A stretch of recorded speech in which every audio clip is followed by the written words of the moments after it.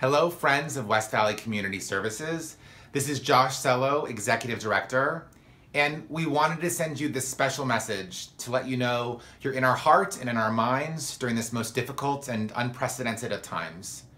We also wanted you to know that here at West Valley Community Services, we are an essential business and our work continues, providing services to low-income and homeless individuals and families in your name, because this is the work that you make possible with your support of our organization.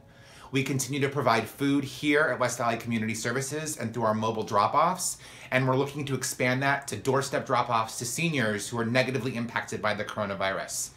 We also are providing rental assistance to a growing number of people who need help, and trying to figure out how to continue to operate and serve the community that needs us now more than ever. If you want to know about how you can help, please visit our website at wvcommunityservices.org.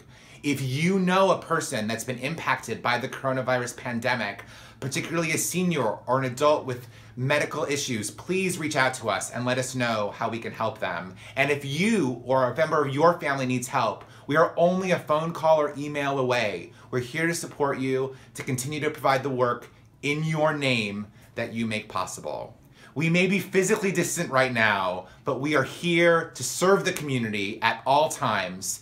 Thank you for all you make possible as a supporter of West Valley Community Services. Wishing you and your family good health for now and many years to come.